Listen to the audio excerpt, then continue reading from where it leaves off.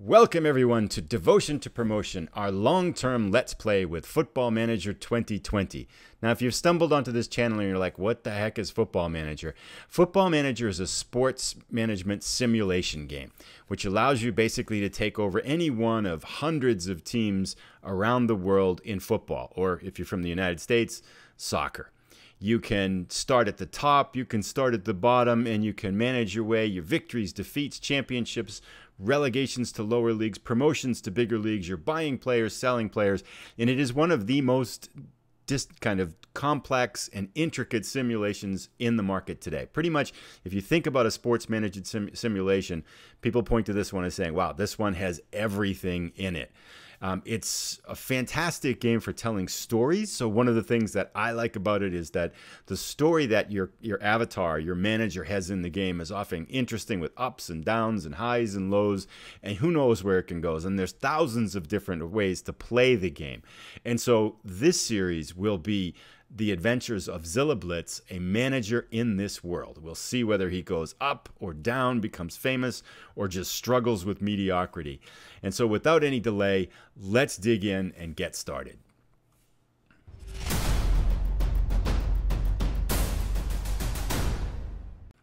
In this segment, we're going to look at the backdrop for the long-term series. So this is a lot of the background information. We're going to talk a little bit about our house rules, talk about kind of what we're going to try to do with our career, the objectives of it, how we're going to play the game.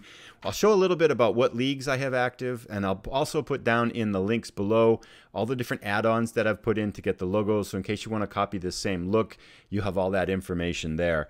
Lastly, we'll finish up at the end of the episode. I've jumped in and I've played about a week or two, and we have 3 job offers. So the biggest job offer, I started the game as an unemployed manager with no badges, so no licenses, only Sunday League football experience, as you can see up on the right. This is basically our profile page behind us. All of our attributes, except for, I think we have 6 points to scatter around. Put a couple of points in adaptability, so if I have to move to a different country, that might help a little bit. And then working with youngsters, because we're going to be starting at the bottom of the football world in this career. But this is a lot of the background information. If you want to skip this, go to the end, and you'll be able to see the job offers we've gotten. And the big decision is, where do we start? Which club do we pick? And if you've got ideas on that or something you want to mention, say, oh yeah, pick this one, because please feel free to drop a comment and let us know. But let's get started. The biggest question probably say is, okay, how am I going to play the game? What's going to be the goal? Well, the #1 goal of this game is going to be fun. I want it to tell, I want to just experience this career, have a good time, see what kind of adventures come up, see what kind of cool things happen, and just enjoy it. Having said that, there's a lot of ways to play the game. You can start at the bottom of the world, at the top of the world, or wherever. We're going to start at the bottom. So again, I've made myself unemployed, no badges, no experience. We're going to start at the very bottom, and we're going to start with what's called the Diffuse Challenge. And the Diffuse Challenge basically says start the game, sim ahead to the end of the first season, and then get a job with one of the newly promoted teams to the Vanarama North or South League in England. So the bottom leagues in England, level 6. And then stick with that team and take them all the way to the Premier League, win the Premier League, and then win Champions League. So that's our #1 challenge, the first thing we're going to try to do. Now, I'm not very good at the game, so the chances of that happening, I would put, are like 100 to 1, because it's pretty easy to get fired, and especially early on, it's pretty easy to get fired quickly. So if that happens and I get fired real quickly, I might restart by grabbing another newly promoted team and trying to win the challenge with that team. But I also might just shift sideways. In the game world, we can activate a lot of different countries, and in this game, we've activated all of the countries in the British Isles. So we'll take a look at that in a minute. Basically, Ireland, Northern Ireland, Wales, Scotland, and England. And there's another challenge, which is called the British and Irish Steel Challenge, which says, how many can you win all 50 of the cups and trophies and leagues that are available to managers in those 5 countries? So if, we get 5 or 6 years into the Diffuse Challenge and then I get fired, instead of maybe dropping all the way back down to the beginning and starting over, I might slide sideways and check out Wales or Ireland or Northern Ireland or Scotland and pick up a team there and see if I can win some trophies or cup there and see how far along I can get in that British and Irish Steel Challenge. Now, again, the chances of winning all 50 of those trophies and cups are probably 1 in 100, but it would be kind of fun to see how long you could get.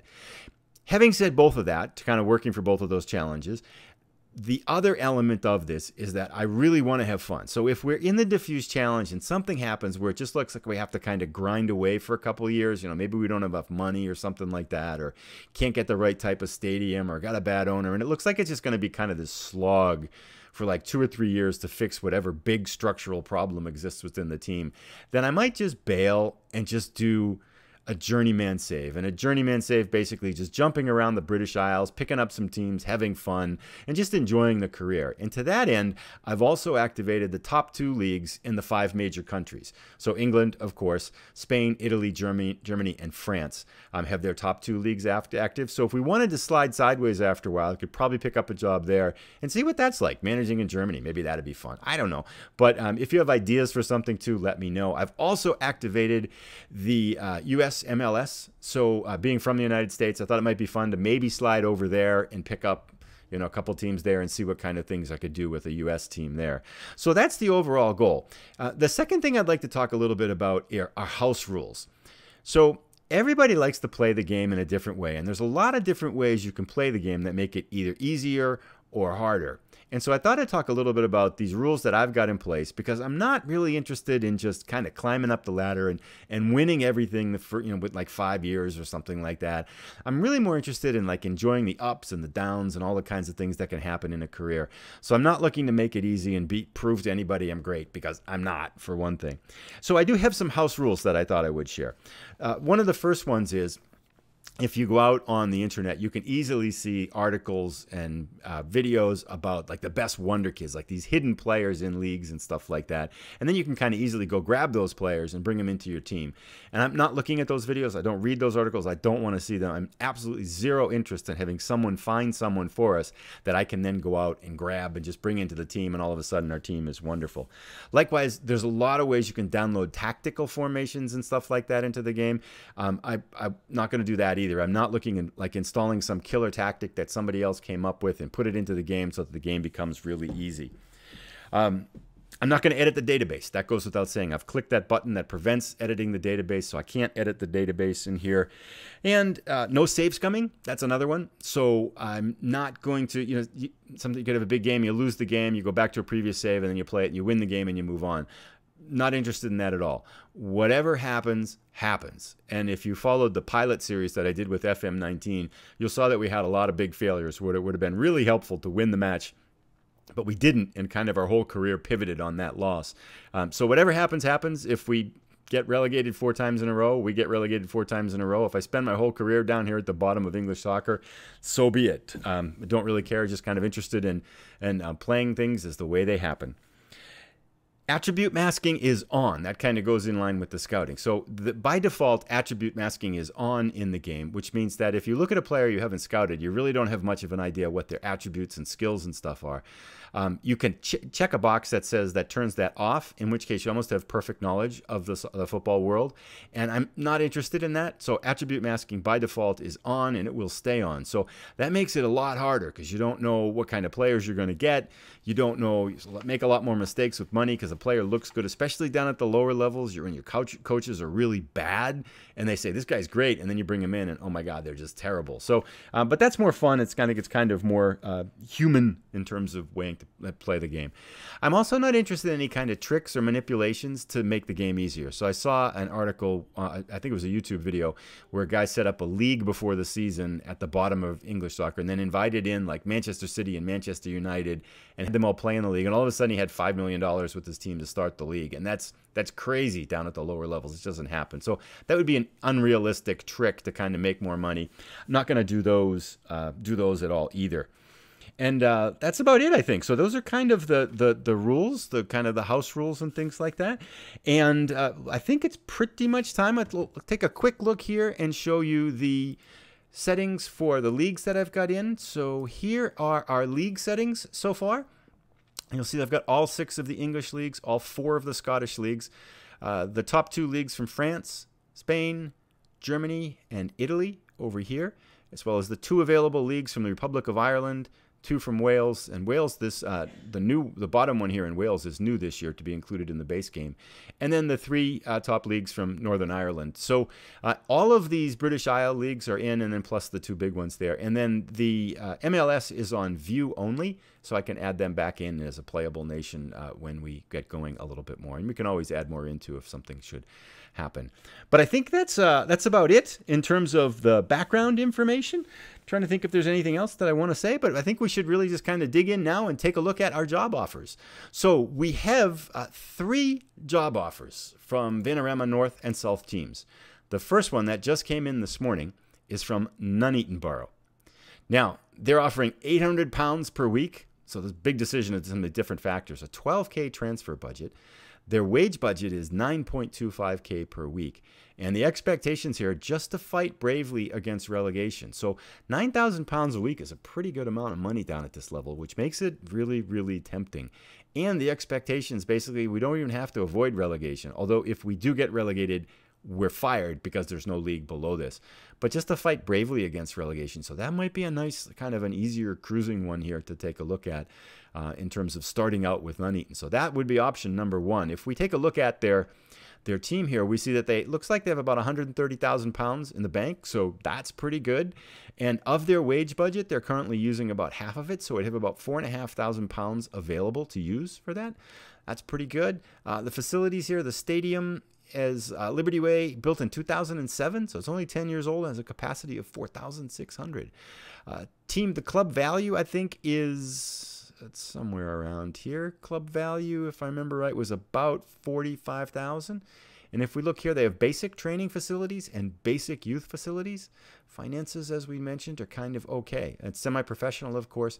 Media prediction is 22nd, so that's pretty low. And here is the estimated value, £45,000. So a lot of things going on. However, there's a couple of very important things to look at. One is how cool are the uniforms? And I like the blue ones, these blue and white stripe uniforms over here. Those are kind of nice.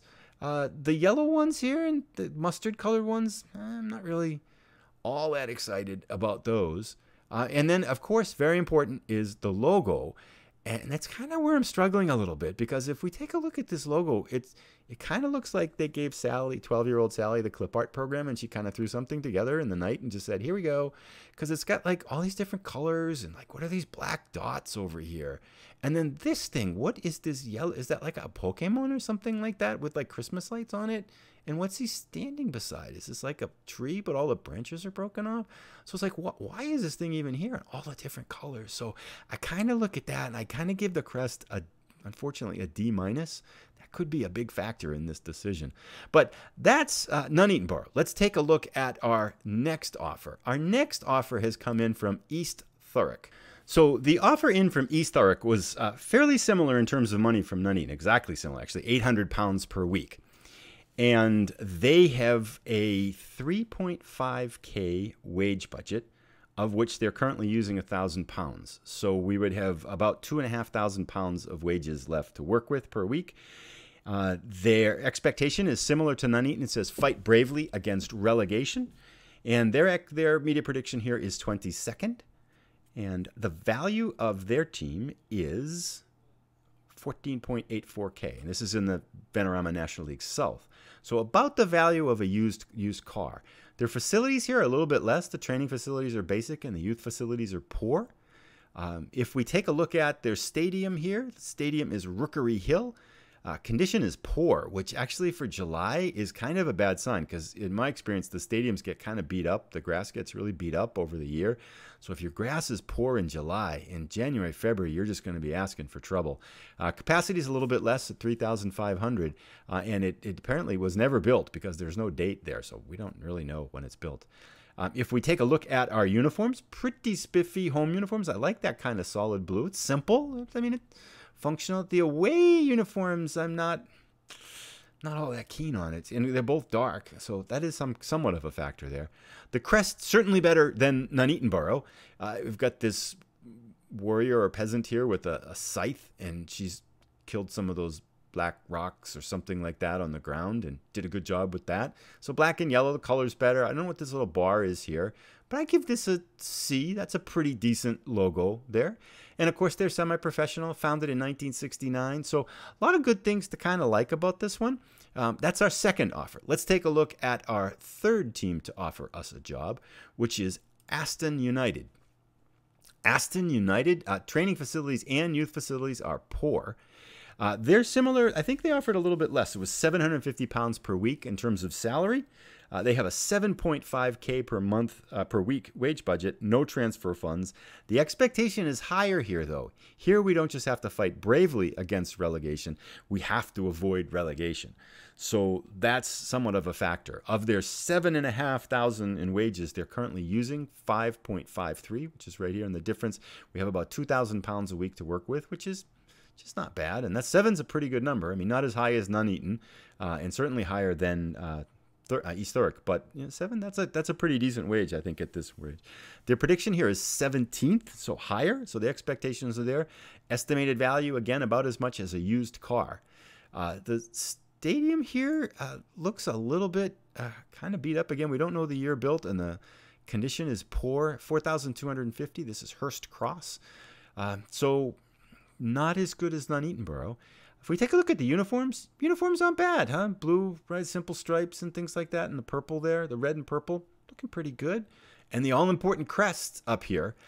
It's kind of busy, but I love the Latin inside here. I'm not sure if you can see that, but it's Labor Vincit Omnia. Work conquers all, which is pretty awesome. I mean, the crest is kind of busy too. This little nose ring and a bird and a star and then a dragon up top, but I like the colors in it. It looks kind of cool. I give that one a B, I think, in terms of a crest. That's pretty much everything. Those are our 3 job offers. So the big decision, and it's kind of like having a baby here, because if things go well, we're going to stick with this club for maybe 100 hours or more of playing it. So this one decision has huge impact for the whole year. And so a lot of stuff going on. If we look at the squads here, we can see there's a number of players in here, but I can't really see the individual ratings of the players. So it's not all that pretty helpful to kind of look through them in terms of just seeing how many are here. But Aston United has a number of players. If we look at that, if we kind of take a quick peek at East Thurrock and we look at their senior squad list, they only have 1 player. Oh my goodness. Wow, they only have 1 player on wages. I'm not sure how they figured out. Oh, it was 1,000. Yeah, so it must be just some players. And so a lot of work. All of these players here must be on non-contract agreements. So a little bit of a precarious situation. Not much money to work with, and a lot of players on non-contract contracts. But so that's something to consider there. And then lastly, Nuneaton Borough, I think, had a rather large squad if we look at that. Oh, not too bad. With 6 players on rather large wages. Wow, those are expensive for down here. How about at the U23 level? Yep, that's pretty much it. So all of these teams would need players, and we're going to have to act fast because right now the date is July 11th, and I think the games start for this league on August 1st. So we only have about 2-3 weeks to get these players in and get these teams going. So it is decision time. If you have thoughts as to which one of these 3, Nuneaton Borough, East Thurrock, or Aston United, we should pick, drop them in the comments and things like that. What's going to happen now, I'll go through and I'll take a break here. I'll come back. I'll take a look if there's any comments. I've got these up on a couple of bulletin boards as well. So I'll take a look and see if people have ideas there. Then I'm going to make a decision, pick a team. We'll come into the next episode, which will be Season 1, Episode 0. Kind of take a look at the team, what we need to do with it. Then our Season 1, Episode 1 will be our first time where we play a match. So if the background stuff here isn't all that interesting for you, jump ahead and go up to Season 1, Episode 1. We'll jump right in at the beginning of the season and we'll play our first match.